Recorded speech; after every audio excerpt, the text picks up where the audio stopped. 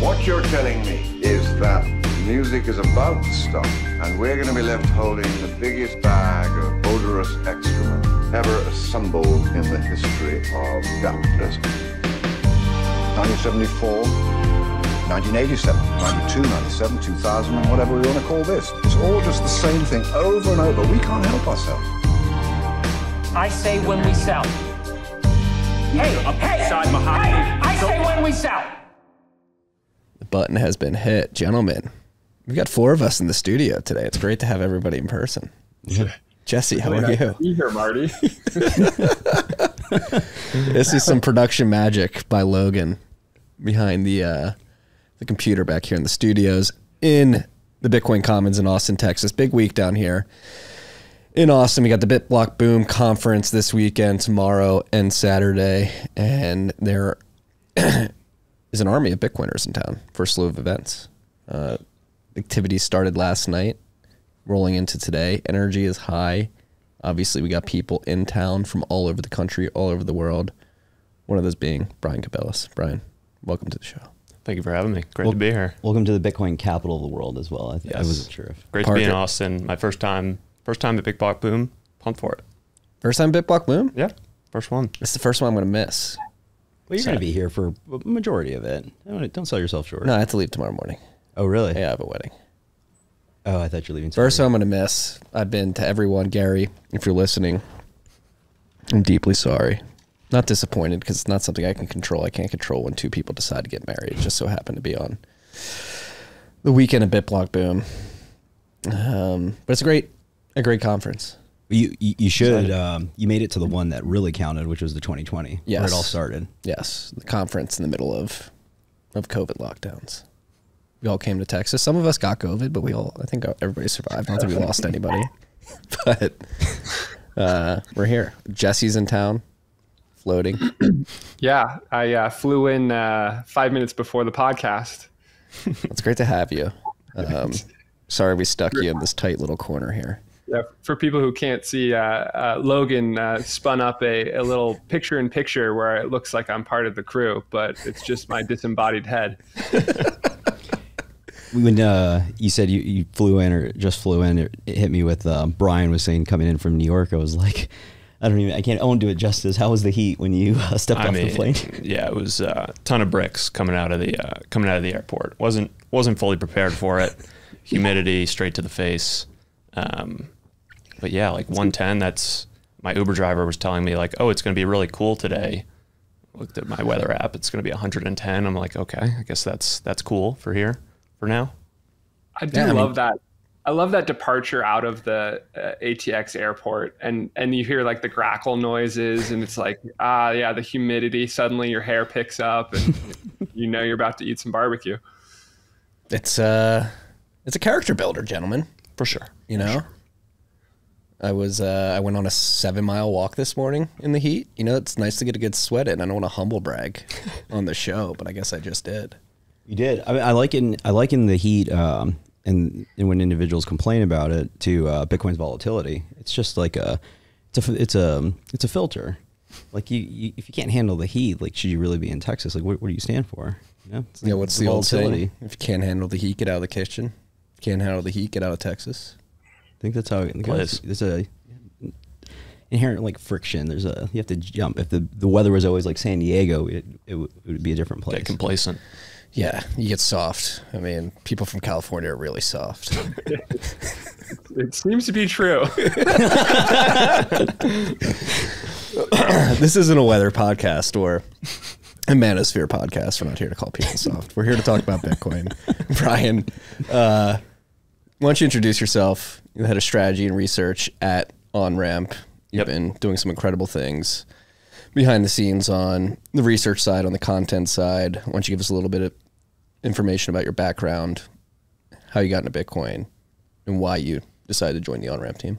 Yeah, absolutely. It's been an interesting and long journey. I mean, when I was back in undergrad, so I graduated 2014 from University of Virginia, and at the time I majored in econ and history, and at the time, I didn't know that that would be sort of a formative foundation for eventually understanding Bitcoin. But, I didn't really come across Bitcoin in a real way until much later than that, 2017, 2018.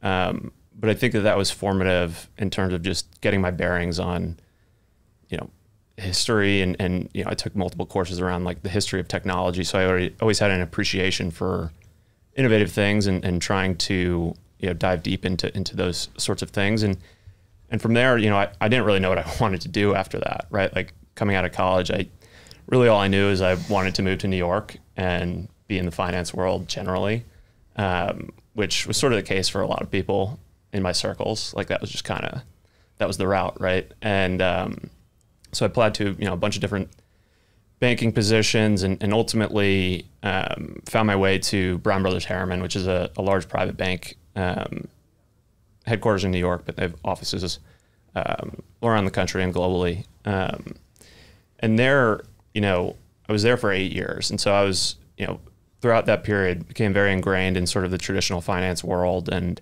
at the onset, I was actually more on like the relationship side of things. And pretty early on in that role, I kind of decided that, I was much more interested in sort of the investment side of the business. So I was within the private bank, and there's a few different business lines at Brown Brothers, but the private banking business line is, lots of high net worth clients, some endowments and foundations. And it's unique in the sense that it's largely like a discretionary model. So, clients can sort of like opt out of certain strategies or investments, but for the most part, like they take the investment team's best thinking, right? And so I eventually moved away from sort of the relationship side of things and got onto the sort of centralized investment team within the private bank. And it was a small, flat team and was, working directly with our CIO. And it was a really just formative experience for me because, I was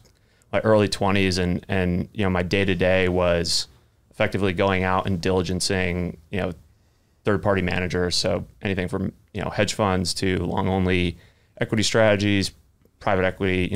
I was a generalist and we were all generalists. So got to work sort of across the asset class spectrum.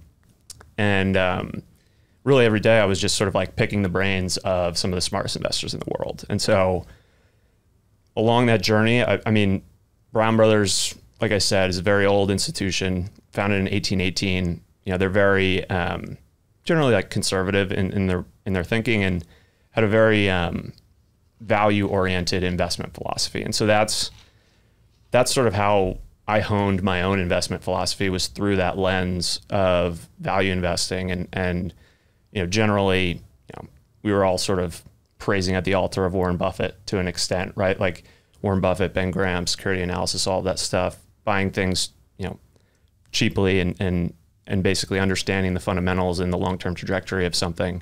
And so that was sort of how I honed my own personal investment philosophy over that time, was by talking to, some really smart people, and ultimately, making investment decisions and allocating capital on behalf of our private clients.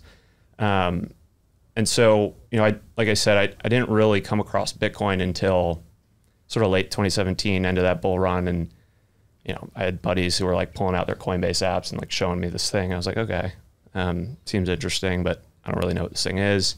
I think it was around that time that I actually heard of you, Marty, from the Barstool days, Tales from the Crypt. And that sort of prompted me to take a deeper look, honestly. And like I said, like I had that sort of history in fascination around new technologies and innovation. And it sort of, the whole area sort of struck me immediately as like, there's so much intellectual capital moving towards this thing that it was hard to ignore. And so from sort of 2017 to 2021, I was still at Brown Brothers and, having that value investing lens, but sort of on my own personal time, trying to apply that lens to Bitcoin effectively. And, it's not entirely intuitive that the value investing framework could be applied to something like Bitcoin, because if you read security analysis, you go back to all these sort of frameworks, they're really more geared towards securities, right? Like cash flowing businesses.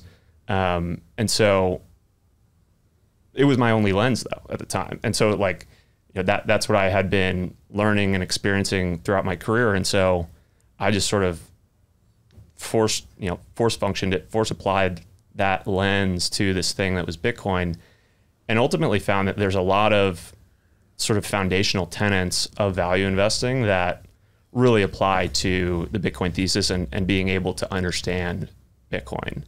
And we can go more into that, but just to sort of continue the story a bit, at sort of end of 2020, I guess early 21, end of 21, early 22, I kind of realized like, I wasn't changing hearts and minds within Brown Brothers. Like I would try to talk to my CIO and chief investment, chief strategists and economists that were there, talk to them about Bitcoin and just, pick their brain on it and see if they were even open to it. And it largely fell on deaf ears. And so, I kind of realized at a certain point, like in order to really embrace this thing and, not only learn more about it, but just be serious about it and more so align what I was becoming very passionate about with sort of my occupational trajectory. Like I needed to eventually leave Brown Brothers. And so actually before I left, it was interesting because there was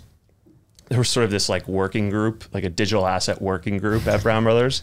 It wasn't actually within the private bank. It was in another business line, our investor services business line, which actually got bought by State Street like a year or 2 years ago.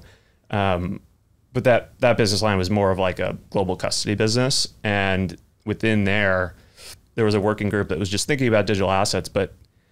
And so I talked to them and like, tried to see if there was a fit there where I could help them better understand this thing. But they were so entrenched in blockchain, not Bitcoin at the time, and like distributed ledger technology. And it was just kind of a non-starter. And I didn't want to be in the position of having to really convince these people of something that I thought to be true and to be worthwhile. And they were kind of just, going along this other path. And so ultimately I left and started figuring out, how I could sort of, jump head first into Bitcoin and sort of the broader digital asset space. And had a buddy who was at Coinbase at the time. And he honestly pinged me and was like, this new position just got listed. Seems like it's kind of up your alley. And so I applied to it and was hired as the first analyst to a dedicated research team within the institutional line of business at Coinbase. And to be honest, like, and I've told you guys this before, but like, at the time, my main conviction was with Bitcoin. But, at that point, it was sort of me doing this on my personal time. Like I didn't feel necessarily like an expert on any of this. And so in some ways, Coinbase opportunity was interesting to me because it would force me to, test my hypothesis, right? Test my own thesis and really challenge myself to look at the rest of the crypto space and, do actual diligence on it and ensure that like, I'm not wrong about this stuff and that the rest of crypto, my skepticism was rooted in reality. And so in that sense, it was a formative year. So I was there for about 12 months.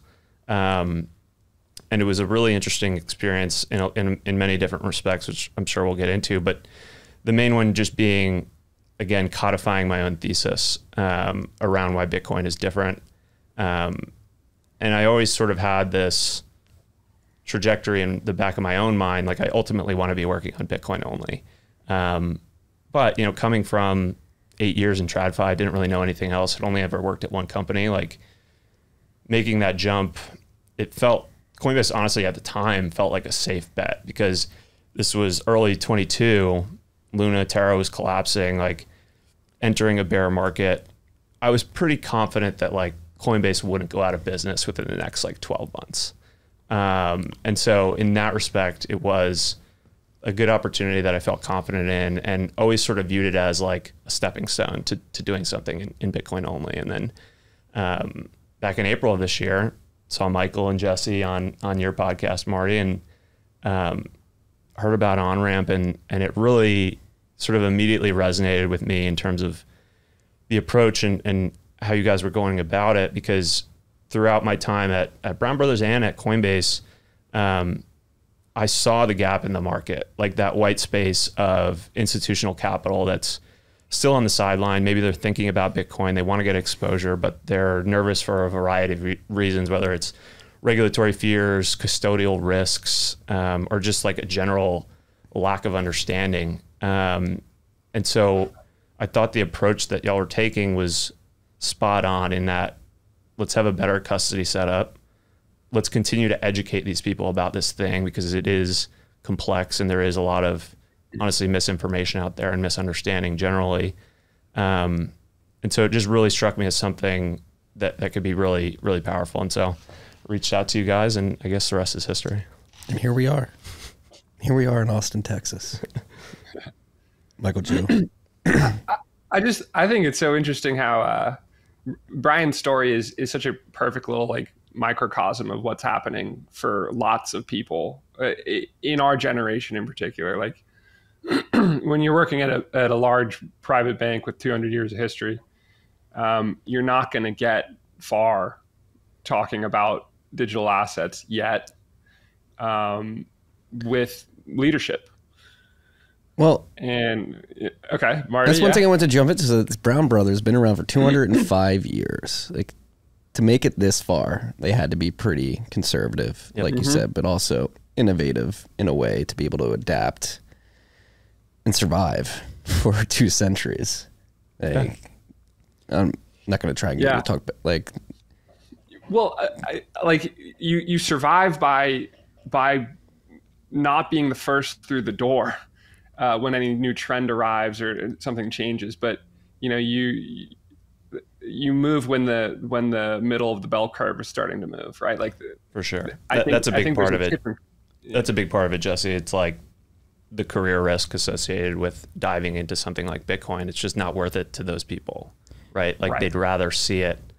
They'd rather see other people try it first and make sure that they're not going to be, coming out looking foolish. Yeah, the gravity of being the managing team that's holding the bag when a multi-century institution goes down is not. Yeah, it's pretty heavy, I imagine. I think I think this is really where a lot of the weight falls on your shoulders, and not just yours, but there's a lot of the opportunity, and it hasn't been figured out yet in the delivery for these firms, and how do you package what's happening here in a way to meet them. And we think we're starting to do that, and that's where a lot of the things that we're doing are intentional, including this podcast. But we've seen glimpses of this. Parker's writing, Gradually and Suddenly, is an excellent example of a Ross Stevens, a Michael Saylor referencing it before they made large positions, delivering it. I think Jesse's content. There's a lot of versions of this, but it hasn't fully been put together in the right way for the experience that Brian's had to say, okay, now we can like create the right playbook and the right way. And it's different mediums, right? It's like just when somebody gets Bitcoin, they don't ultimately, they all come from different angles. And so that's the rub. It's like once it gets figured out, then everybody's just going to like fall in, but it hasn't been done yet. And that's really like the opportunity. The back end stuff is interesting, right? Like better custody, better client services, all the things that still need to be done. But those are like the table stakes.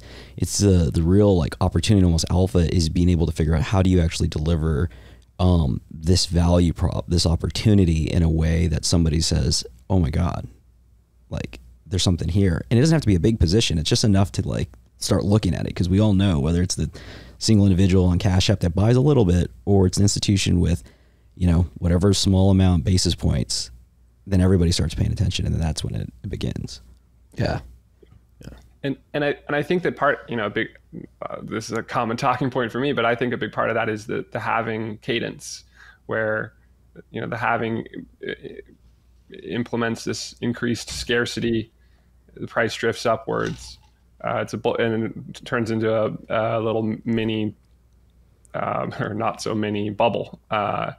And then crashes, and we have a higher low on the back end of that. But we've had 3 of those, and it's pretty easy to wave away the early days. The 2012 halving. Who really knows? It was starting from such a small point, and it was just drug money on the internet. So wave away that one, and then you've got 2 data points of the halving happening and a bull market following. So you can't really rely on that if you're thinking from like a traditional investment point of view. But here comes another one. And if it happens again, how many people start to view that career risk of continuing to ignore it, becoming, competing with the career risk of taking the risk of entertaining it as a serious investment class. And so, over time, I think that the difficulty of understanding Bitcoin trends down because more people are doing it, more people are creating content explaining it. There's a longer track record, more Lindy, and there's more data points of what happens when a halving rolls through. And that downward trend of the difficulty of understanding Bitcoin is what we're relying on. People will get it as it gets easier to get, and we just need to be a part of communicating why it's happening. One thing to pull a little on that thread of the halving and the marketability and all the things with price appreciation is there was I shared with Marty there. I got an email from Namecheap for domains about they're raising prices, close to 10%. It was 9%. And it hit me that we've seen the halving, and there's been this consistent inflation since Bitcoin's existed, but it hasn't been like the inflation topic hasn't been at the forefront. And so thinking about that just contrasts next year when the supply cuts in half programmatically while inflation runs, and it will run. We see it, even though people say 3%. It's just going to be magnificent to see just in real time that happen. Well, it's funny because the last halving, April, May 2020, whenever it was exactly, I forget, but that was right at the beginning of the massive monetary base expansion and diving of interest rates post-COVID lockdowns. And so we have like two halvings bookending like the beginning and the end of that saga. 6 trillion in that time, 6 trillion printed. And the mainstream point of view at that time, it was May 2020, was that there wouldn't be any inflation from stimulus. Like that was still the firmly held belief of everyone, except these crazy Bitcoiners who were saying, you can't just print a bunch of money and not expect inflation to creep through the system. And then we weren't even yet at inflation is transitory at that point. That came a few months later. So, I think Michael's right that in a way, the Overton window of is inflation a part of our landscape has shifted in this last 4 years. And so now we're going into a new. Can we play the J Powell clip? Do we have it? Did you put it in Slack? I can send it to Logan. Send it to Logan. But before we even get into that, like the J Powell clip that we're referencing was, I think it was a representative from Nevada, asked him why the Fed targets 2% inflation. Like, why did they pick that number? And his response was pretty funny. But beyond that, this week, Harvard economist Jason Furman wrote an op-ed in the Wall Street Journal saying that the Fed should target 3%. That was picked up on social media, most notably by Paul Krugman, a blogger for the New York Times who likes to think of himself as an economist. And he said, yes, we should be targeting 3% inflation. So again, going back to the Overton window shifting, it is even shifting at the academic economist level where they're saying that the Fed needs to target 3% inflation instead of 2%. And just the arbitrary nature of picking these inflation targets out of the hat is astonishing, number one. But number two, the impact. Like that's a 50% increase of the inflation rate that you're going to target. And that has material impacts and the speed at which the purchasing power of a dollar decays. I believe the half-life of a dollar with 2% inflation, something like 34 years. At 3%, it drops down to like 22. Yeah, 22, 23. And so I didn't know this fact, but Zero Hedge tweeted about this week of where does that 2% inflation target come from? Like this Australia. This law. Yeah, it was Zero Hedge said it's New Zealand in the 1980s. It was just like a thing they tried. And that became, this little experiment from 1983 to 1988 in New Zealand suddenly becomes like hard and fast rule of economics globally indefinitely into the future. How the hell did that happen? And it just shows you how arbitrary it really is. Well, not only is it arbitrary, it's in the context of the Federal Reserve has two mandates: price stability and making sure that unemployment is tempered. Full employment and price stability. A 2%. They're doing a magnificent job, by the way. What do you mean?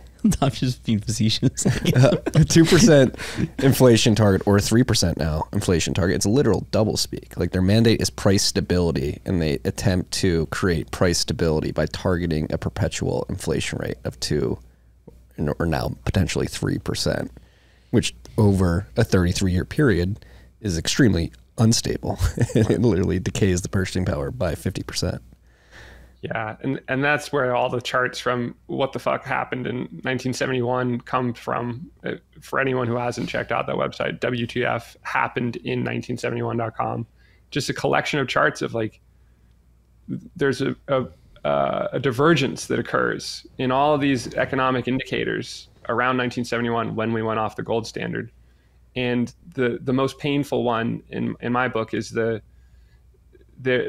productivity and compensation were lockstep up until 1971. And then productivity continues chugging on up and to the right, and compensation, really meaning for the working class, flatlines there, because that's when we started to see more inflation. And the easiest thing to do is just kind of lag on keeping up with workers' wages, like to update workers' wages in line with true inflation. Pretty easy to fudge the numbers, or just kind of delay on that, or obfuscate from the fact that workers' salaries aren't earning as much anymore. And that right there, that little trend, the divergence of those two lines, is, I think, the heart of the decay of the American middle class since 1971. Like, and the rise of, like, the hillbilly elegy kind of suffering of the working class in America, and the rise of populist politicians like Trump, is because of the pain, the perceived falling out of middle class status and into poverty that so many blue collar folks have suffered, and families and communities have suffered over the last 50 years. And it all comes back to that inflation driver. How did Brown's Brothers, like, I would imagine inflation doesn't get talked about when it's an analysis. No, yeah, it's just the benchmarks are completely different. I was going to go there with it. Like, when I said, I would talk to people about Bitcoin, this is 3-4 years ago now, and it fell on deaf ears. It was largely because they didn't think inflation was a problem. And it was just like a complete blind spot. And, historically had, like, no exposure to gold. Like, they didn't, because of that value investing framework, there's almost this reluctance to even think about hard assets, because there's no yield. There's no yield, and there's no, like, advanced models and due diligence that you can rely on to say, oh, I've done the work, this thing is cheap. So it's inherently harder to value. And so, what I found is, like, there was sort of this, almost an air of sophistication around value investing that sort of, like, perpetuated the idea of it being a valuable thing. And to be clear, like, I do think there is merit to a lot of it, right? Like, buying something for cheaper than it's worth should be an axiom of all investing, right? And Jesse, going back to what you were saying about the cyclical nature of the thing, one of the first ways that I sort of tried to apply that lens to Bitcoin was saying volatility is not risk. Like, that's a fundamental core piece of the value investing framework, is that volatility is actually your friend. Like, Buffett has a ton of quotes around that. It's an opportunity to get in cheaply, right? Like, you should be comfortable with that volatility, because if you have a real deep fundamental understanding of the thing and its trajectory and what you think it will be valued in the future as the market comes to appreciate that value, volatility is just an opportunity, right? And it's not a risk. And the unfortunate thing about the cyclical nature in some way is that people perceive that as risk. And it's like, it's just, they're missing the point in that, you know, Bitcoin has its own risks, right? It's not necessarily risk-free. We might think it is, but like there's perceived risks around it, but it's not that it's volatile. Like that is not the risk. But that seems to be, you know, a big sticking point for people still, which is wild to me. But, you know, that was one of the first ways that I applied that lens in saying the near-term volatility is just noise, and this is just an opportunity to get a better entry. Yeah, I think an example of that's also the hurdle rate. Because Jesse and I were talking about, it's like, well, what is the true hurdle rate? And there's the numbers on the sophisticated version, or the true hurdle rate would be your cost or the purchasing power of your money. And that's not how they measure it. They measure it from a nominal versus real. And so it's a game that's being played. That's just, it's the wrong game. And that's, I think, part of why it's so hard, because it's an ephemeral academic exercise versus, I think Marty and I were talking about it last night. It's like, at the end of the day, for us as individuals, you have to look at like a portfolio, or how you would map to, like, you know, whether it's real estate, equities, and the bank. But we know what just happened with Silicon Valley Bank. And then we know that SF and these cities are starting, you know, the liquidity of real estate. It's like, so at the end of the day, if you need to put food on the table and you need your money to work, well, then where do you start to look? And that is like at the micro level. But when you go back to the macro, it gets so hard to get from there to that point. And I think that the overarching point that we were getting into during that part of the discussion last night was, in building on your comments about volatility. Yes, the volatility is there. It's not a risk. I can stomach the volatility because I know the liquidity profile, if I'm holding Bitcoin a certain way, is better than anything on the planet outside of like cash in your pocket.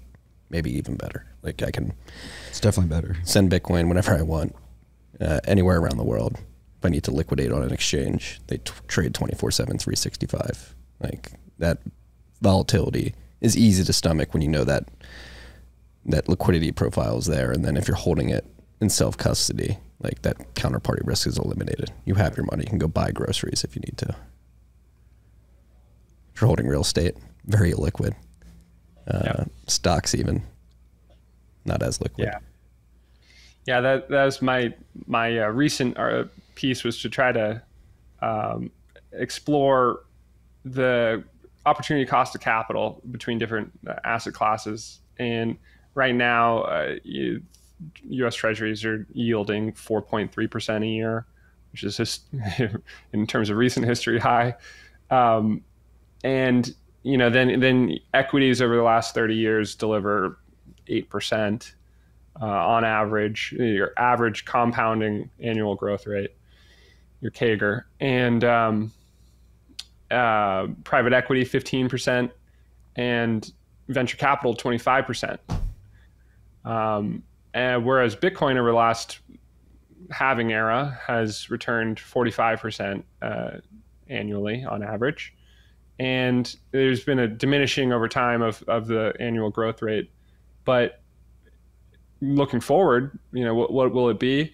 I think it's reasonable to conclude that because of the playing out of the halving mechanics and following the same diminishing returns over time, a phenomenon, something like 25%, which would mean that Bitcoin, with the liquidity characteristics of U.S. Treasuries, aka you can buy it and sell it immediately. There's no lockup time period that you have to hold it. Whereas with private equity funds or venture capital funds, you are locking up your capital for 10 years. So with Bitcoin, you get U.S. Treasuries liquidity and you know, time periods, but you get venture capital returns going forward. So that becomes and an important part of that is assessing that it's actually low risk, because the volatility is misdiagnosed as risk, but it's not risk. It's just volatility. So you have a low risk asset with great liquidity that delivers venture capital returns. And so then that becomes the opportunity cost for any incremental dollar. For, you know, where should you park your dollars? You want to park it in the place that has the best opportunity and lowest risk. And Bitcoin seems to have the lowest risk, you know, or at least matches, in my opinion, is better than U.S. Treasuries, and yet delivers the highest risk asset classes returns. Looking forward, there are assumptions there, but that's the place to hold capital then. And you know, then the entire world of value has to learn this lesson that the four of us have stumbled into earlier, and everyone listening to this podcast just happened to stumble into this stupid, simple North Star of investing in modern era, which is Bitcoin should be the default. I was going to say, like, I think this is a really interesting conversation to be diving into right now, because like value investing is like really hard these days. Like Fed's monetary policy really dictates the perceived value of any given company on the market at any given point in time, particularly the public markets. And I think an important point to add to this conversation is like through Bitcoin, and eventually if Bitcoin does become the reserve currency of the world, we'll actually be able to get back to value investing the correct way, which is you have a monetary system that operates on a sound monetary policy, and then you actually bring opportunity cost back to the market, a true cost of capital back to the market, and you can actually do good due diligence as a value investor. Yeah. Actually make good decisions about what's actually producing sats flows and what is actually producing value, and not just something that's manipulated by Fed policy. So two things. That was something that I don't know who I was talking about it with, but it's like, what is the cost of capital? Like, what is the true cost of capital? And I don't know if we know. We have no it's idea. Like, yeah, you know, but even with Bitcoin, it's like what is your Bitcoin worth today to give up for tomorrow? Whether it's the equity in a firm, or, you know, risk adjusted if what the Bitcoin would be in the future, and then what ultimately, if we're on a Bitcoin standard, what is the interest rate that would need to be returned if you were going to give up your Bitcoin to invest in something? And so it's just an interesting thought experiment that we'll see play out. But going back to what Jesse was saying about the benchmark with venture, that is caveating in the upper quartile, which almost nobody gets access to. So that's just this. So it's a lot more, like a 10x more pronounced, and like that delta of that most people are losing all their money if they go into to venture. There's like 2 to 3%. And the equity returns too, like 8%, but what is that in real terms? Exactly. No one's thinking about it in real terms. And Marty, just touching on the point you just made around how value investing is so hard now. You've seen that reflected in, you know, the past 2 decades of really underperformance, generally speaking, from sort of strict value strategies compared to like growth strategies, where you're really just chasing revenue and chasing growth. And that is a function of that low cost of capital, right? And so you've seen this divergence over the past 20 years where these value strategies have largely underperformed. And then at the same time, because of that dynamic, you've seen massive concentration in the actual indices of, you know, we've seen the charts of like the top 6 to 7 companies accounting for the vast majority of the performance of the index. And so that's, you know, also indicative of the general sort of shift from active investing to passive investing, and really like it's getting, to your point, much harder to actually execute a value-oriented strategy where you're going to outperform the S&P. Like it's extraordinarily difficult if you're being sort of strict about margin of safety and how you're, you know, the price at which you're entering a certain security. It just becomes very, very difficult. And you know, when I was at Brown Brothers, like, you know, sitting on the allocator side, I mean, we had a few sort of challenges in that. One was like sort of logistically, like we were allocating from a, you know, $50 to $60 billion base of capital. And so if we wanted to go out to a manager and make a 1% position, you're talking about $500 million. And so really talented managers with like outstanding track records don't have $500 million of capacity to give you. So we were in this interesting situation where we were trying to thread this needle of really talented, smart people, have a great track record, but also can, take $1 billion from us. Because, ideally, we were making allocations. The entire aggregate portfolio was actually relatively concentrated in the sense that there weren't a ton of managers, right? Like if you go to like a Goldman Sachs or one of these other sort of more commercial private banks, they give you a roster of 300 to 400 funds to pick from. And like I mentioned, like our model was much more discretionary, where we were actually creating policy portfolios with a concentrated roster of managers. And, we had sort of 4 different portfolios, and it sort of varied by client risk appetite. And, on sort of the stable value side, it was much higher percent to bonds. And then sort of on the growth side, obviously a higher allocation to equities. But it became very difficult to find managers that we were comfortable with and fit our mandate strategically and philosophically, but we're also able to take our money, basically, because those people who are really good and have a 10-year track record, like their fund is full and they're not going to take your money. And so, a lot of our best investments were actually finding like investors who had a track record somewhere else and then spun out and started their own thing. And then we could become like an anchor investor and get a lot of capacity. But it's interesting because, one thing that I noticed while I was there is that, if you've heard sort of the phrase like style drift in investing, like generally seen as a bad thing, right? And I think Gary from last week was talking about this a bit in terms of like, there's sort of this perception that as an investor or as a portfolio manager, like you need to have your strategy, your process, your philosophy, and it needs to be repeatable. And if you're drifting from that, it's a bad thing. And so like when we were, we would onboard a fund and we would have sort of quarterly calls with them and do annual reviews of the fund. And one of the things that we were assessing was, is there any style drift here? Are they changing their strategy at all? Is there anything we should be concerned about? Are they doing things that they previously said they would never do? And interestingly, over time, not only did we see it at the manager level, but we actually saw it at our level, like our investment team level, because value was underperforming for a decade, and we had a bias towards these value strategies. And so, there were years where we were underperforming the market, and we started to sort of, in some ways, chase growthier strategies. And so you did see that style drift even from our point of view. But I guess what I come back to is what Gary said last week, in that I don't think that's a bad thing. Like you should be able to adapt and be flexible and understand new things and be willing to change your mind about stuff. And so I think in a weird way, like style drift over the long term is kind of like a good thing for Bitcoin, because ultimately people will wake up to this thing and they'll be more open-minded about it. Yeah, that's a very good point.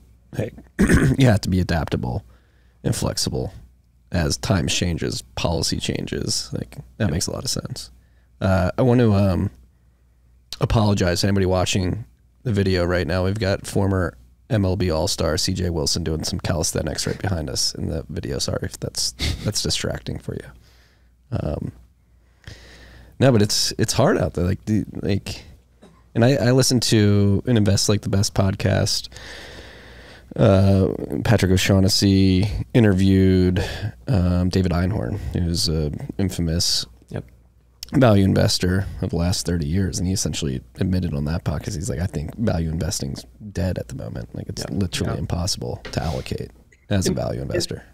And that's a symptom of the money dying. Like when the measuring stick starts to make less sense as a place to store your value, your savings, you shift your strategy to what makes sense. And over the last 20 years, what's emerged is pile it into your 401k. And so there's this automatic bid every 2 weeks in America of equities being bid up, and really your core equities, and that's starting to trend towards FANG stocks. Like that becomes money. That's the monetization of tech stocks over the last 10, 20 years. And then you start to see these silly price PE ratios, price to earnings ratios of which are outside of what is, value investing is designed around finding PE ratios that are low.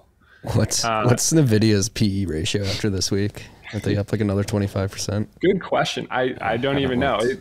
There's always like few outliers that are silly, right? Like Rivian or other EV companies in particular. There's this mimetic investing that has been a part of crypto investing and is very much a part of the stock market now, which is silly. But that has crowded out value investing over time. Like Preston Pish talks about, he's come to this conclusion too of the thing that he's planning on doing is just holding Bitcoin until it appreciates enough that and restores sanity to markets such that value investing opportunities reemerge. And that's going to be his strategy for the next decade or two. And so I think that everybody is chasing a way to store their money safely in the stock market, and that is where the mainstream continues to be. And yet, if you think through this logic and get to this conclusion that Bitcoin is delivering venture capital returns for U.S. Treasuries risk, that's the place to be. Yeah, Jesse, I want to see your live reaction to this chart. We're about to pull out everybody's reaction. This is pretty insane. Nvidia's price to earnings ratio. It's the third chart. I don't even know what oh boy. It's 245.5 right now. So I remember a decade ago people talking about price to earnings ratios of 30 are just silly high. Right. And now we've entered this absolute nonsense world, 200. And one of the knock-on effects of this, broader sort of consolidation of indices and sort of chasing growth and mega cap tech is that it really hinders sort of the entire presentation and perception of value investing, in the sense that you can't justify the fees. Like if the best portfolio to own over the past 2 decades was like Google, Amazon, Apple, maybe a few others, no one should be paying you fees to do that, right? Like you either just own the S&P or you own those 5 companies, and it's pretty easy to do. And so all of these active investors are now in the position of having to justify a 2% management fee and probably even a performance fee of some kind. And that's just become really, really hard to do in this context. Maybe this is a good transition to talk about, I think there's 2 parts, what we're describing in traditional investors and what a portfolio and diversification and how that fits into crypto and where individuals have come in, and then what you saw at Coinbase, but then also some of the conversations we've been having of what's the strategy? Right. Yeah. No, I mean, Coinbase was interesting for a number of reasons. In terms of just the mindset, it was such a stark difference from being at Brown Brothers for 8 years. And I say that because, part of that value investing philosophy, part of what I had honed my own investment philosophy on was a very long-term approach, like a long-term investment horizon. And everything at Coinbase and in sort of the crypto world, generally speaking, is extremely short-term in nature, right? Like you're thinking about things more so as a trader. And really, ultimately, the entire business model of Coinbase was inherently tied to that short-termism and pushing people out the risk curve and getting them to trade all these other tokens, when in reality, I wanted to be telling institutional clients, you guys should just buy and hold Bitcoin. But that was not aligned with the business model of Coinbase, as you might imagine. So that was certainly frustrating in a certain sense, but it was kind of just interesting to see that stark difference of short-termism, move out the risk curve, trade all these tokens. And at the same time, being there, I really saw sort of under the hood of a lot of just inherent conflicts of interest at the business. Where at the same time where, Coinbase is like a launch partner for token XYZ, launch partner for X protocol and like being early liquidity to it. At the same time, like I'm being prompted to like maybe write about these things. And it's like, well, no, like I should just be coming at this from a first principles point of view and writing about what I think is interesting. And I tried to do that as much as I could, but ultimately there was some amount of like party line, right? And so, you know, throughout that year, I forced myself to write about like Tezos and fucking like Matic and some of these other coins. And frankly, I couldn't really write what I actually thought, which was frustrating and tiring in some sense. You know, towards the end of my stint there, I did write a report about Filecoin, which I thought was pretty good in the sense that like it was probably the most like polite takedown of an altcoin that you could write. Like it was just enough along party lines, but I was really just calling out the entire incentive models and just really calling it out for what it was. And yeah, I think there were some people that didn't like that report, but it got published because it was all factual. It might be down the street, the Filecoin offices, or somewhere in the city. I mean, I do think and as you, I think, recognize it is an important journey though, because it's one like to internally recognize it, but then it adds so much credibility when you go back to the market. And it's like been on the other side of that. And I had to sit, I was at the block for, 6 months. I was like, holy crap, what am I doing here? It's just like, I was in Barstool trying to get everybody to stop trading Asscoin and everything. Yeah. And it's also formative in the experience or getting to the place, because it just requires to hone the thesis, the understanding, to see, and then also just go back to the market and explain that you sat in those shoes, you experience it, you understand the angle of the incentive model. So when they come in and it's, well, we got to diversify or we got to be more open-minded, it's like, no, we actually don't. Let me explain why. Yeah. And that goes back to the value investing thing, is like, you don't need diversification. Like if you know the winners and you're confident in the trajectory of whatever you're looking at, you should size accordingly, and you should mostly own that one thing. What's the quote of a diversification is selling your winners to buy losers? Yeah. Who says something that? along those lines. I think Sailor said that. I think it's Is a it Sailor Sailor? line. I mean, it's probably a tried and true. Yeah, I think trope of it the predates industry. Sailor. Yeah. And I think Buffett likes to say that concentration is how you get rich and diversification is how you stay rich, something like that. Which is to say, like, that's how you flatline your wealth relative to the rest of the world and maintain that in the equities model in particular. But if you're trying to outperform, you have to concentrate. Yeah, no, it's true. I mean, even just thinking about the funds that we had on our platform at Brown Brothers, the best performing funds were the most concentrated funds, like long only equities, like 6 to 7 stocks in the portfolio. And those were the best performers for the entire time that I was there. So that really resonated with me too. And I applied that lens to like, just be focused on this one thing. And you've got Portnoy figuring out the takeaway from that after not too long in the stock market of stonks only go up. Yeah, the green hammer. It was it's interesting. His latest comments on Bitcoin are interesting. Of he plans to, I guess it was with Jack Mallers on that podcast. He plans to put Bitcoin on the balance sheet when he gets the opportunity, which is the latest chapter in his long journey, isn't it, Marty? It is, Dave. I sent you a text earlier this week. If you're listening to this, you should respond. I think he's probably genuinely waking up. It's just a proxy for the amount of dollars. It's I think what just happened to Barstool is sort of a product of what we're seeing in the markets right now with interest rates where they are. Obviously, Penn's stock was suffering. They had this opportunity to make a move with ESPN bets. They had to take it.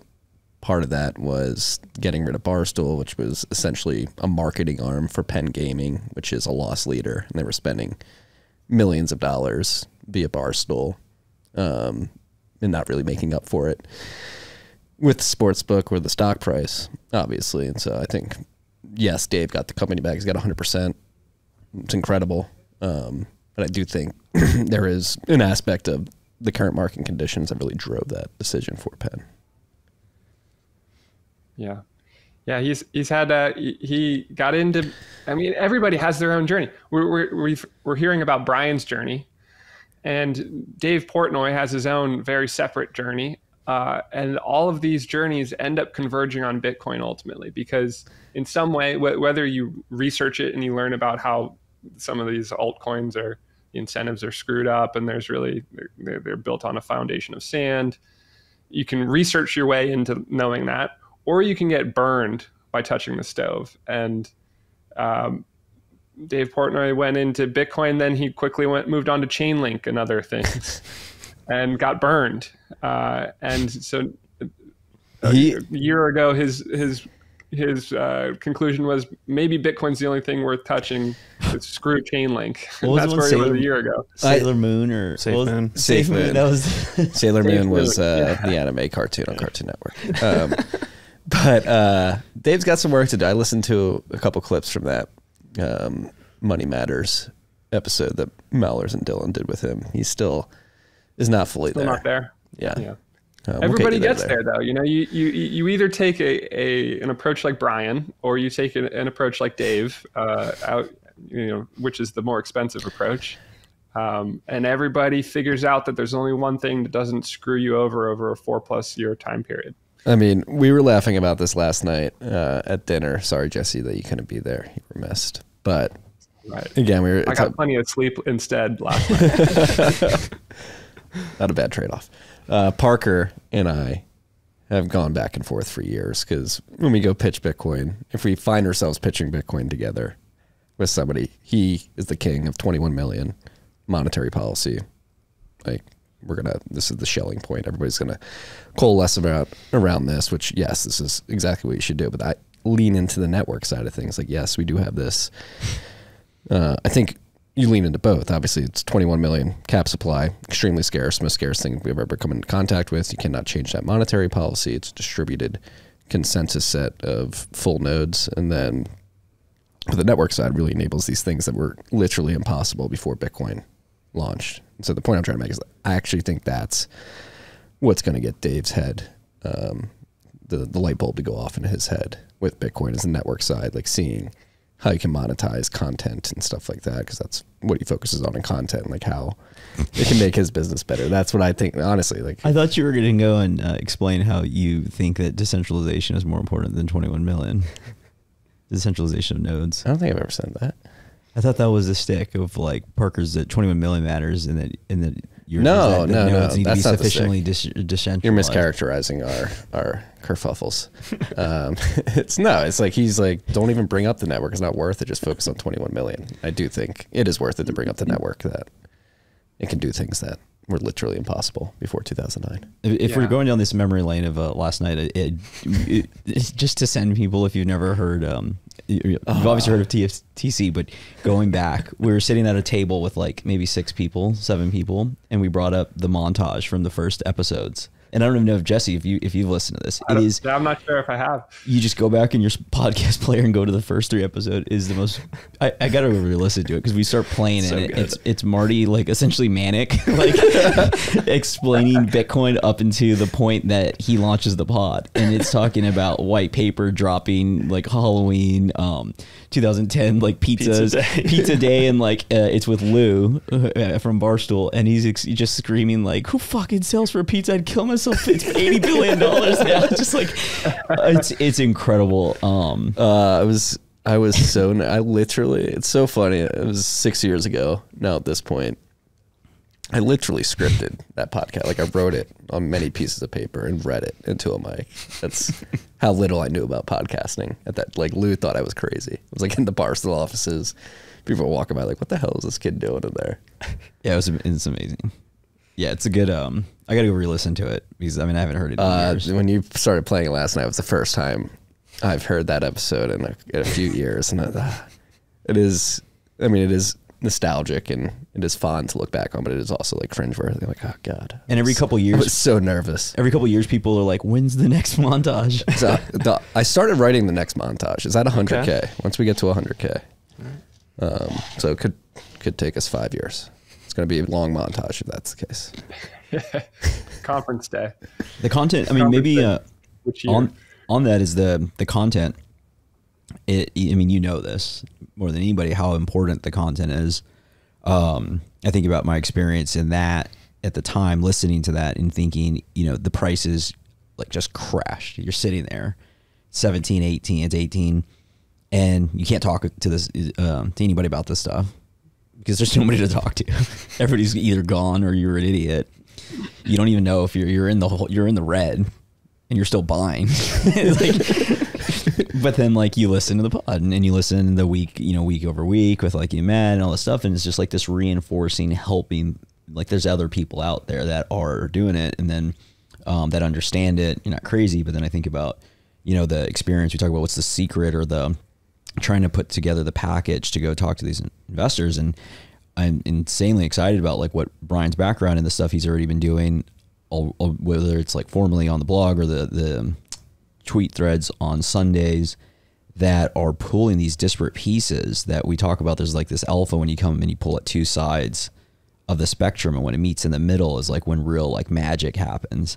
And so I don't know if you want to talk about any of the Sunday things, but also just like some of the ideas to the extent you feel comfortable, and then others you want to just throw. No, I mean, launch. Generally speaking, like my point of view on it is, you know, we've talked about this before, like meeting people where they are. I think that's part of it, but it's also just recognizing the fact that people understand things in different ways, and different things are going to resonate for different people in different ways. And so you need to just have sort of a toolkit of all different ways of approaching this thing. And so one thing that we've been working on the past few weeks is like framing the perception of like, and you guys have talked about this on the pod before, but like, how do I bucket it?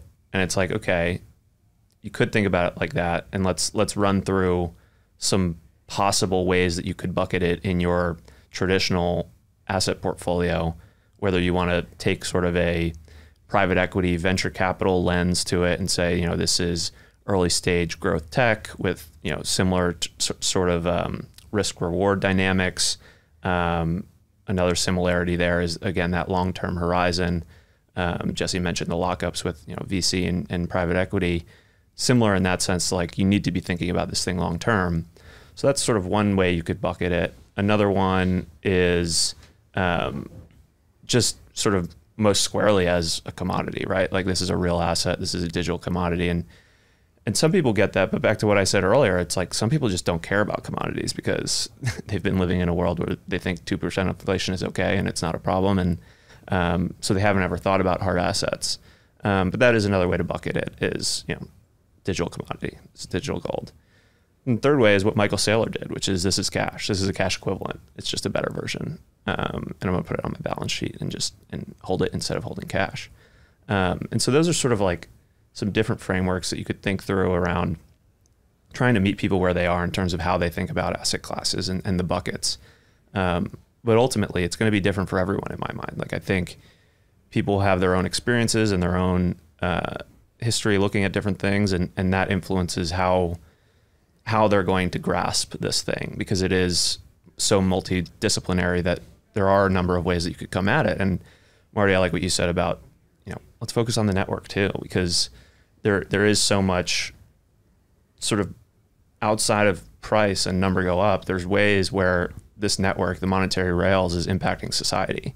And one of my favorite things to tell to normies or just people that are on the outside looking in of Bitcoin is like, for the first time in human history, we can monetize stranded energy through Bitcoin mining. And that typically kind of like makes people step back, because nobody really realizes that. And it's things like that that's like, you don't even have to care about the price. Like, just, I'm telling you that this is a technology that is doing something that's never been done before. Yeah. Yeah, it was our friend Griffin Habees in Austin this week, and he is the king of that exact quote is what he says. Like, he's an oil man, landman, wildcatter, whole 7th generation Texan. We will have to get him on the last trade. I don't know if Jesse, if we've spoken of him before, but he's might be too much stash for Jesse. I don't know. I've seen his photo. It is glorious. Yeah, we'll definitely do it when Jesse's in Austin. So we'll have this whole group just, you know, all in person. But and he was texting us last night, but that just made me think of like that was his light bulb. He explained, he's like, I realized that there was no such thing as stranded energy ever again, and he couldn't, and he could never look back. Yeah.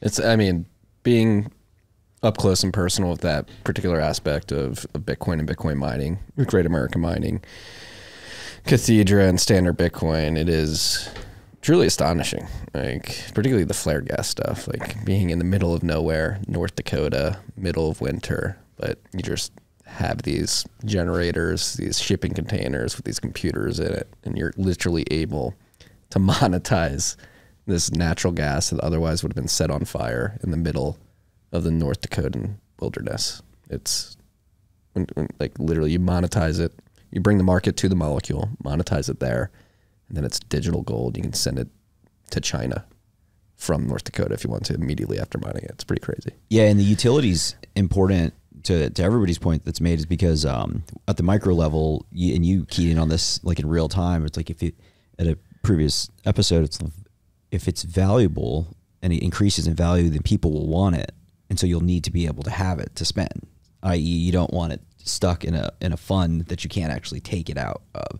Similarly to an institution, that if there's utility in this and it's a cash equivalent or there's some other financial products that will be delivered around having the ability to get the asset in some other form, you don't want it stuck in a fund because you can't do any of that. Like we don't even know the different ways that credit markets will expand. And I mean, we have ideas and we know have been involved with them.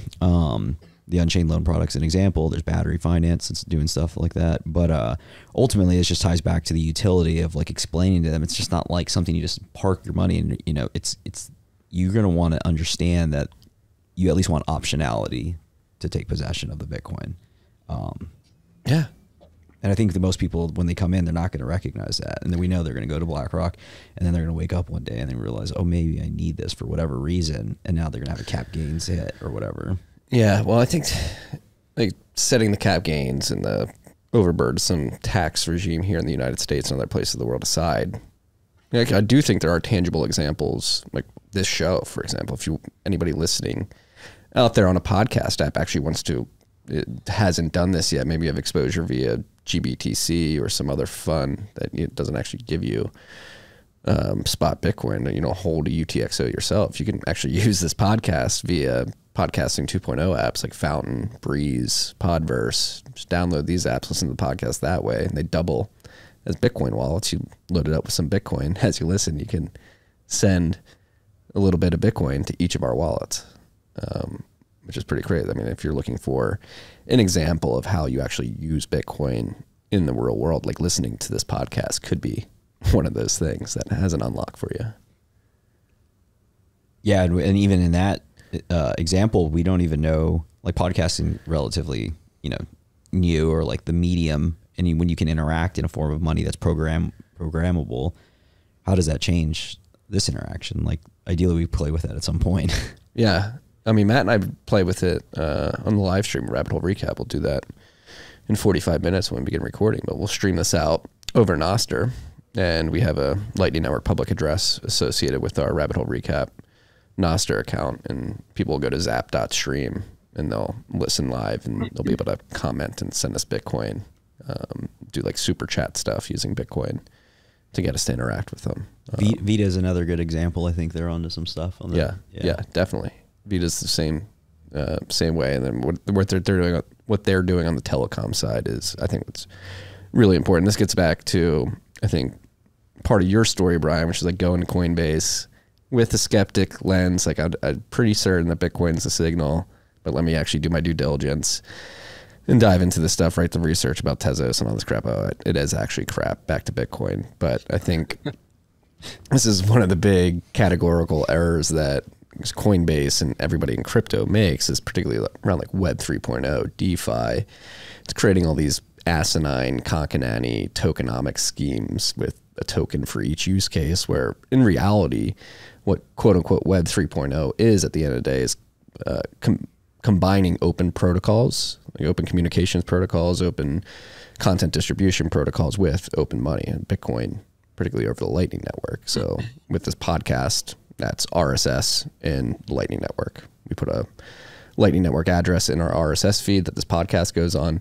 It goes out to the world. You can find that Lightning address in our RSS. And if you have an app that has a Bitcoin wallet that doubles as a podcast player, you can send us Bitcoin.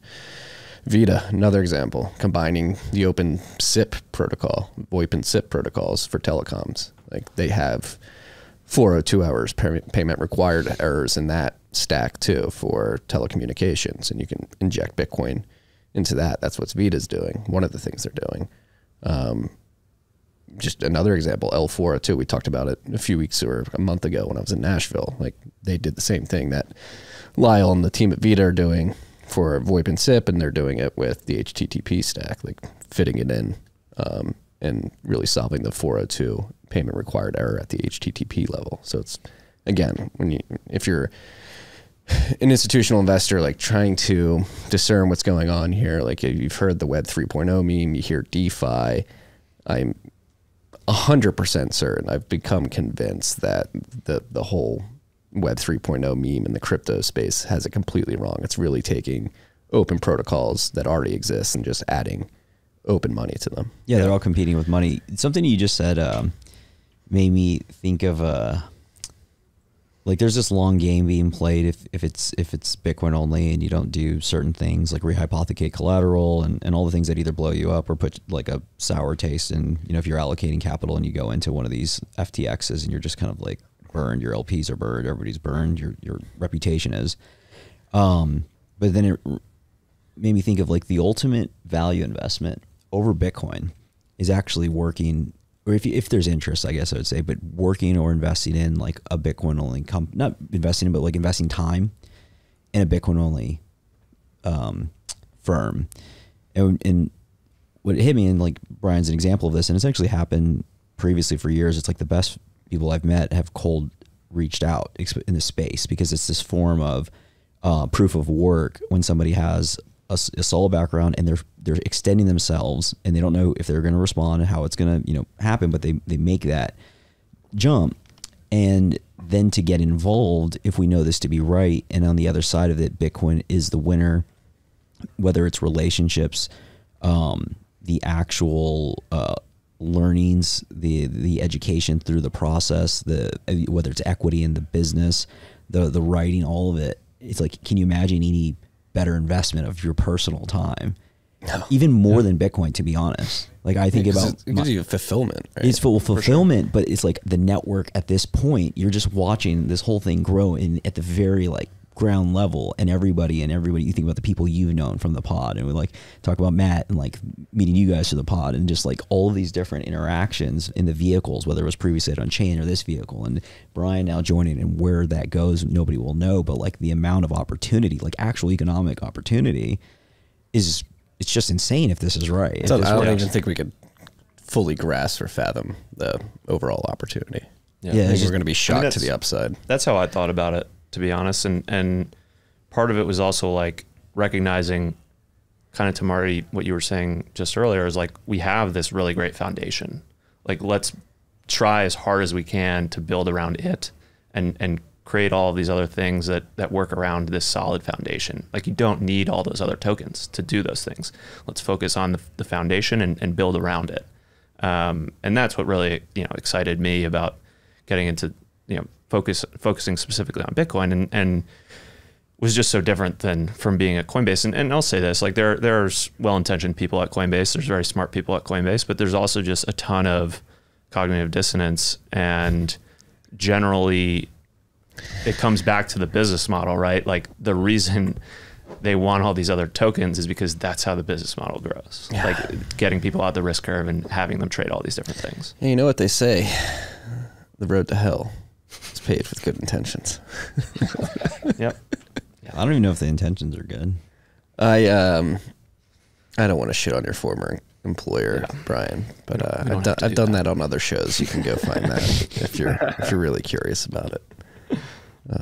Yeah, it's the whole incentive model over there with A16Z and the various Silicon Valley venture capital arms that have figured out that if they use their connections, their clout to get an allocation to a new crypto token and then hype it up and then use their connections to Coinbase or other legitimate tech startups to then dump those tokens. They can get great returns in a very short time frame. When we talked about how venture capital usually takes 10 years because you have to go find the winners.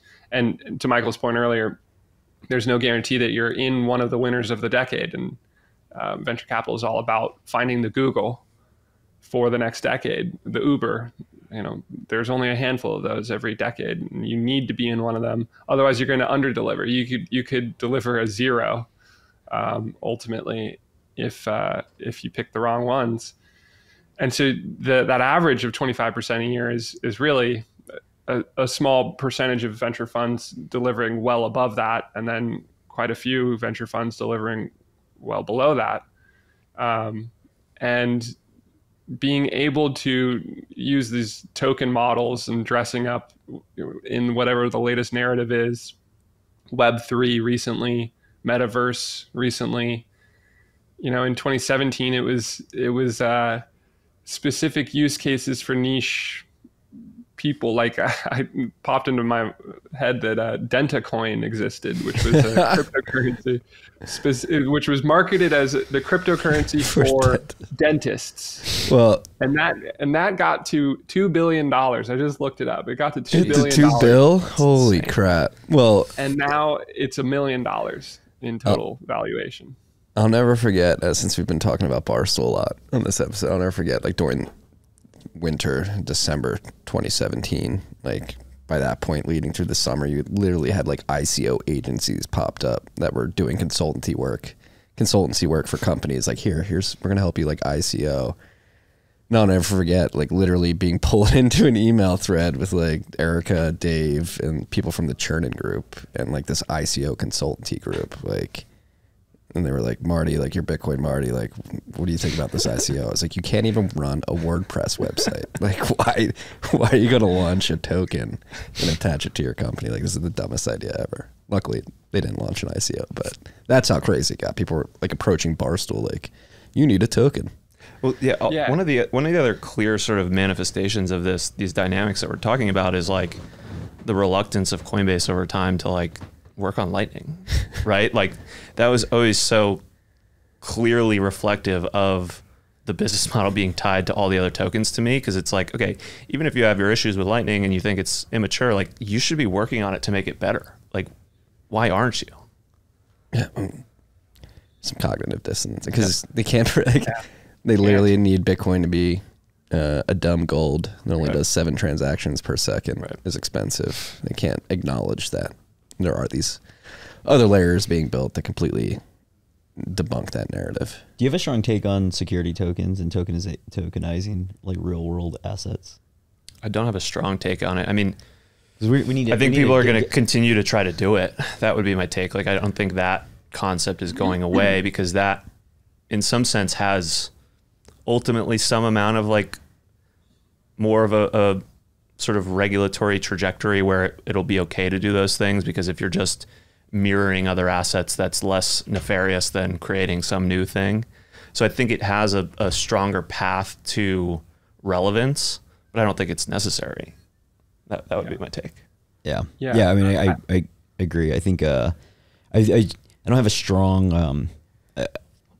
I fall in the camp there. I haven't fully thought through and articulated or have the like opinion I want to share completely, but I know that there's a lot of people very excited about it, and I feel like we need to have somebody on that we should chat about. We should probably talk to Alan about this. He's got some good thoughts on it, but I think just generally Alan like Lane? Alan Farrington. Oh.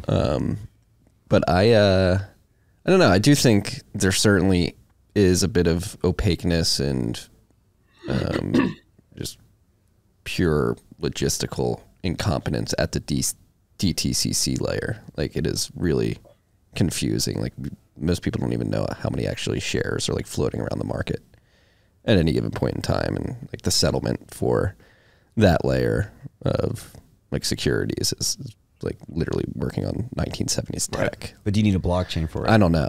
I do like, think like the point I'm trying to make is there's definitely efficiencies to be gained that particular layer of. I think there's an argument to be made that this is a technology that can reduce the overhead for fractionalized ownership of attractive assets, like issuing shares for commercial real estate or fine art. There's a world for that, but it's not, doesn't amount to like a cryptocurrency. It amounts to like a different database administration system for Carta or Angels List. Yeah. It's like right. It's, and the reason I brought it up is because it was just like I think the folks that we talk with in the circles, like we've seen this. I mean, I ping you every time it comes up in a feed of, or like it's just like triggers Michael. It's just like we saw it in 18, the STOs. At the time it was STO, security token offerings. And then you start hearing through the rumblings, and I think a lot of finance individuals are tied to it because it feels like an innovation, and and I don't know the angle of how they're going to like take their spread in doing this, because it will. But let me finish the thought. So I think that is where I was going. Is it ultimately in my mind will end up as an affinity scam, in the sense that when we say ICOs or we say these other things, what they do is they play off of this innovation that's in the middle, and then you start moving like the blockchain, the distributed ledger technology, the ICO. And I think this like revamp that will start next year, or it'll go into next year, of the tokenizing the real estate.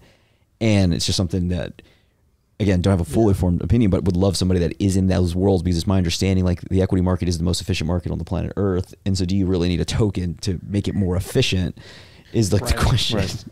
But it's expensive to IPO. You know, like I think that's the argument, is you can reduce your overhead if you have this sort of. But I think that's on purpose. I think model. that's just cumbersome of bureaucracy. I don't think that has to do anything with technology. People form a company like an Angels List, and then they click a button. Yeah, and at the end of the day, like these STOs will just be stocks at the end of the day. So like those tokens should just trade like on the value of their cash flows and their margins. I think you go through the affinity scams, like, and they get the most egregious affinity scams happen, and then people learn from them, and 4 years later they fall for less egregious affinity scams, which are less sweeping and horrendous. You know, we went through our BitConnect, and then now we had FTX, and those are a little bit different in terms of the magnitude of scam. And I think that sort of process just continues with this technology in general, that you go through your overhyped, overpromised affinity scams with STOs. And we had that probably in 2017. And going forward, there will be less and less of that, until the terminal state of it is it's just a different form of issuing stock in a cheaper way. So we're just going to have a longer, what I heard was like BitConnect was whatever, 6 months, and then FTX was 18 months. And now we're going to have like a 36-month affinity scam that's just going to go until the rug. No, you have to compare. You have to compare FTX to like the Cryptopias and Mt. Goxes of the world. Yeah, right. They're different. But, you know, FTT ultimately is fraud. BitConnect is straight up Ponzi scam fraud. Yeah. Do we think BNB and Binance is... oh, yeah. Maybe now's the time to get into that. Yeah, you did want to talk about that. Yeah. Because that is possibly the biggest story for the rest of the year in cryptocurrency markets. Will Binance follow FTX's collapse? And for people who aren't aware, there's considerable evidence, which is speculative in nature, but there's quite a bit of it. Speculative evidence.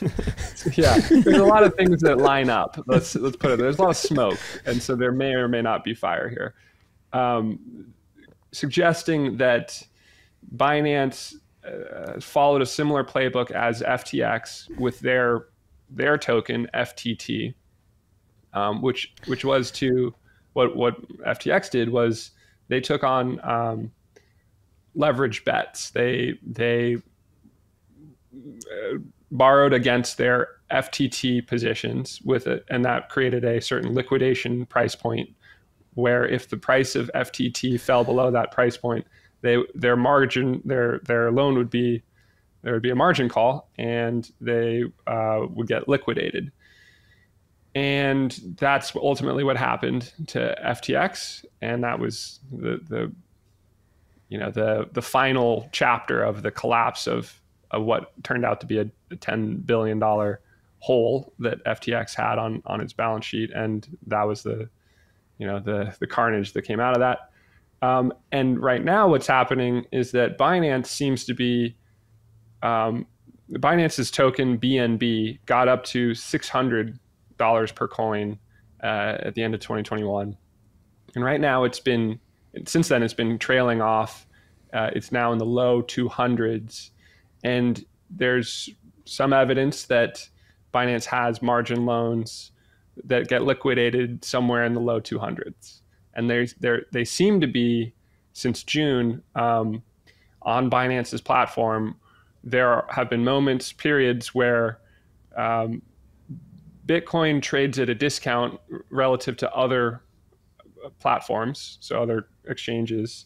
And in those periods, Binance's token, BNB, has been surging, which sort of suggests that Binance has been selling Bitcoin in order to buy BNB, to bid up BNB in those moments in time, in order to defend against BNB dropping below a certain price level. So if that's happening, they may or may not have dipped into customer Bitcoin in order to sell that and bid up BNB as they're trying to defend this price point, which could create the same paper Bitcoin claims situation where there's a fractional reserve for Binance where they don't have as much Bitcoin as customers think they collectively have on hand at Binance based on their current accounts. So do we get to a point where Binance sells off enough and runs out of cash, runs out of cryptocurrencies to sell in order to bid up BNB, if that's what they're doing, in which case we will have a collapse larger than FTX in our near future? I think they're definitely trying to prop up BNB. BNB is a complete scam. So is BNB connected to Binance Smart Chain, or do they have like their own BSC token with that too? I forget. Good question. I never really looked too much into the mechanics. Yeah, so I'm pretty sure it's connected to the Smart Chain. I think so. Yeah. Yeah, and so like all these stupid tokens. Yeah, that's right. It's the utility token for BSC. Yeah. Yeah. So Binance Smart, like each of these exchange tokens has a different flair. FTT essentially got you profit share. Right. You got a yield on the profits that never materialized for FTX. They were just stealing people's money. Binance, but BNB has done a bit different. I think they forked Solana or some other smart contract chain, and like you can actually build smart contracts with it. So like that's like a different flair, but it's complete manufactured activity, I would argue. Again, speculative evidence there. It's just using the heuristics of being in this industry for 10 years. They're just propping it up and gaming metrics to make it look like people are using it. I think that the best indicator of that, the most suspicious thing in my book is if you look at the price chart of BNB versus Bitcoin over the last 6 years, it has just soared relentlessly. It's the only token over a 6-year period that I'm aware of that has dramatically outperformed Bitcoin. And like, it's not even close. It just stair steps up and to the right versus Bitcoin. And that feels like an Icarus flight to me. Like something unnatural is driving that. So, what is the thought that like they are bidding it up because they're skimming, like they're just selling into like liquidity, into exit liquidity, so people are buying it? But if that's the case, the position, one, would have to be very big. Two, whatever their balance sheet, like the only way I could see that this actually happening, because the thing fundamentally, FTX was a completely different game in the sense of like it was from the start never whole. So I mean, like, yeah. So like to go through, like this is a casino. This is like a very valuable casino, and so to let it fall would ultimately mean, in my mind, what you described, because I haven't even followed this, I haven't looked at Twitter, but would mean that CZ has a bunch of Bitcoin, we know it, and he's ultimately going to say, I'm going to take my Bitcoin and go home, and I'm going to let this run out. Because that's effectively what would have to happen, that all the money they've made, all the money he had, we know it's there, unless it's just he keeps trying to prop it up until it goes out. Right. But that also, like, how would a hole be that I just don't see how a hole's that big versus like FTX made complete sense because it was a Ponzi from the start. I mean, going to Jesse's point of like the crazy performance that it's had over the last years, like creates like the need to keep that pressure up. It could be that they've been successfully using a like leverage trading strategy over time, and that they just happened to, maybe they got a little too greedy and they thought, okay, BNB token is at $600 per coin. There's no way it'll get down to 200. We'll lever up to there. That'll be our liquidation point. And right now, maybe they miscalculated. Basically, it just doesn't pass the smell. It doesn't pass the smell test. Like the whole thing with FTX, when people no, it definitely does. No. I'll explain why. It's like the FTX, just from a logical perspective, when FTX went down, the common trope or the thought from everybody was like, why would they ever do this? They were printing money. That was the thought. They actually weren't printing money, and it was always a Ponzi. It's like Binance does print money. They do have a golden goose. So like, why would they risk that far? They're degenerate traders. But that's perfect. Dude. But that's perfectly fine. But that's not. There's an extent where you like are just a businessman. We've been on the pod talking about CZ being a businessman, being a pirate. Like to just burn that down for an additional 20%. I mean, unless maybe these guys are he's a degenerate gambler. If you go back to like the history of CZ, like it started at OK. So are you on the record saying that Binance is? You think Binance fails? I don't. Eventually, yes, definitely. What's the probability? Let's go on the record.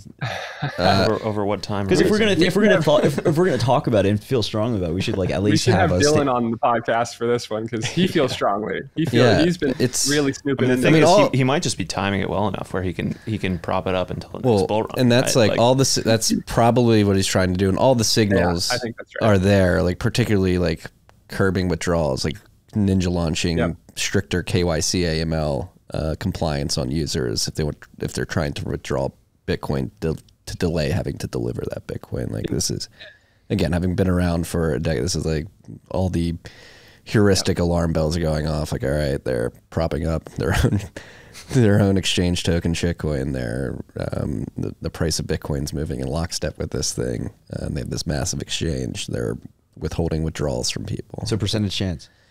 100% eventually. 50% this year. Wow, Jesse, 50% end of this year.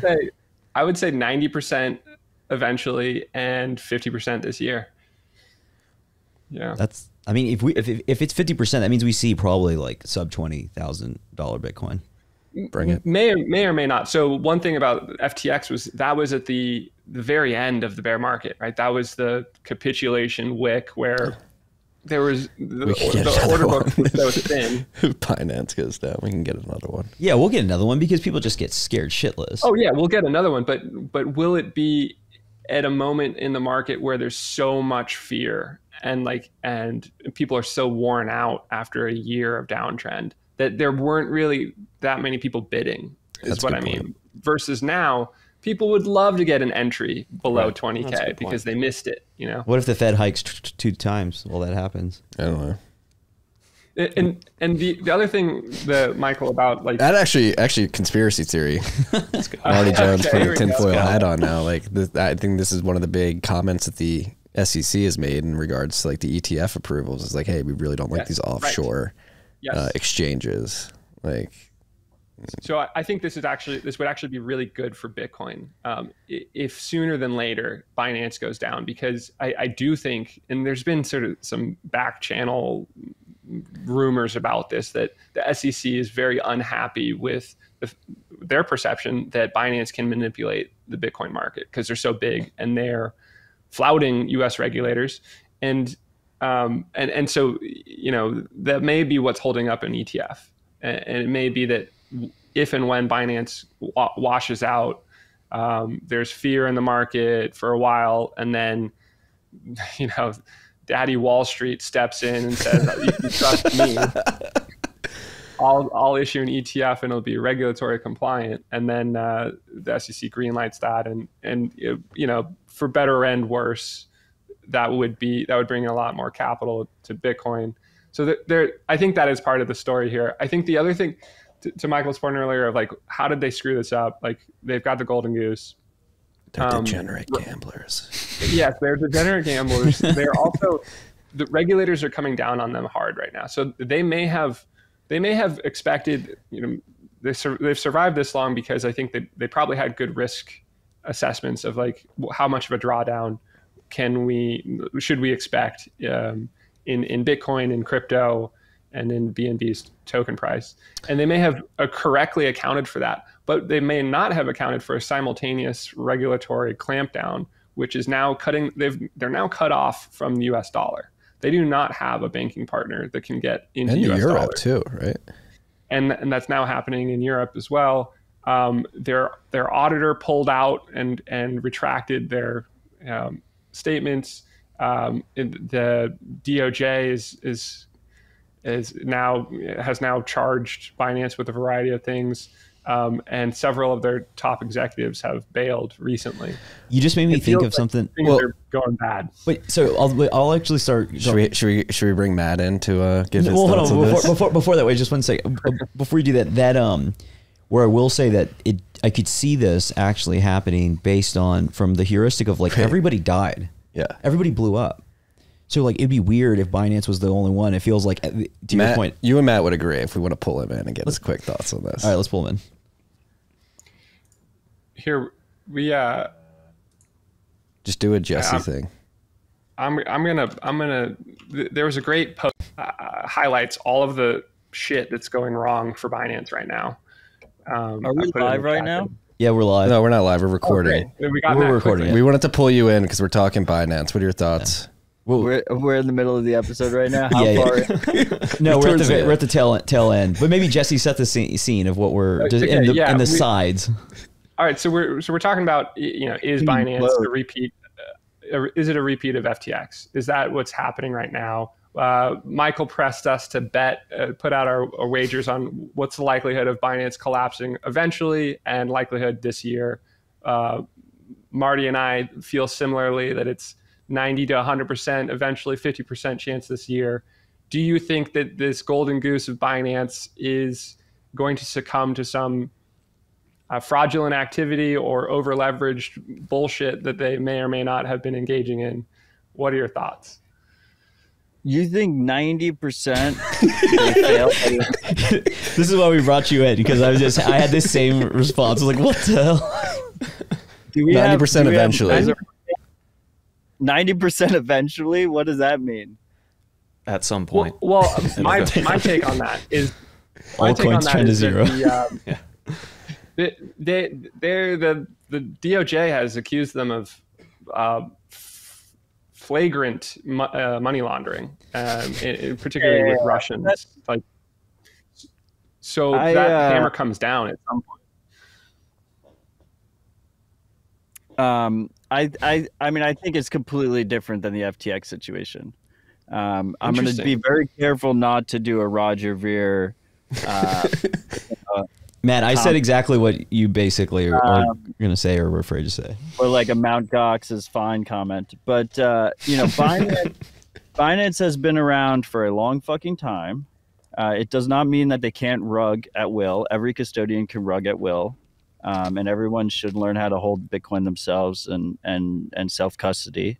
But Binance has been around for a long time. They have a massive market share.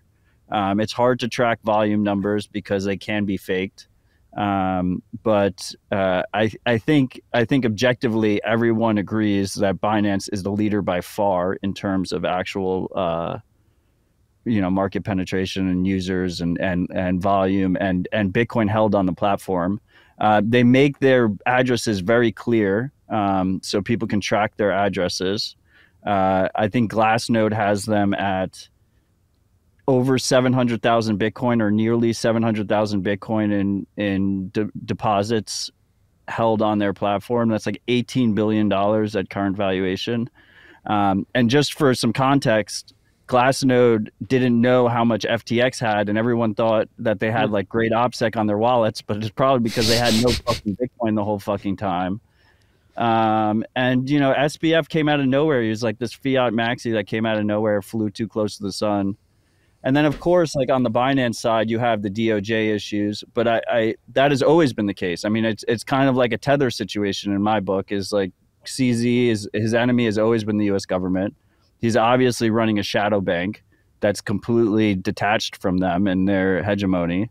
So he has a huge target on his back. So does Tether. But that doesn't mean that the Tether truthers are based in reality when they say like that, you know, Tether's an outright scam. Like Tether can rug at will. The U.S. government could hit him with a cruise missile or some shit, and it could be worthless overnight. And I kind of put Binance in the same bucket. Like I think CZ is a massive shitcoiner. I think BNB is essentially a scam. But I think stick around. He's grounded. He's one of these like OG shitcoiners that's like grounded in the value of Bitcoin. I don't know how to put that, but he's a Bitcoiner first, shitcoiner second, and it's like a different category. It's hard to, you know. Man, I want to say that's very impressive that we like ninja launched you into a pod and you just rattle off exactly the case with all the data. Well, everyone's been screaming Binance bank run, so I was actually looking into it this last few days. We just like ninja launched in a party rip. Yeah, just to the audience, I thought I was recording Rabbit Hole Recap, so I joined the link, and these fellas were recording the last trade.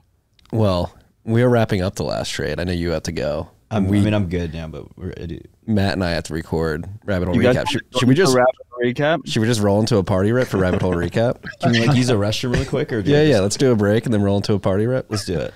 Works for me. All right. Sure.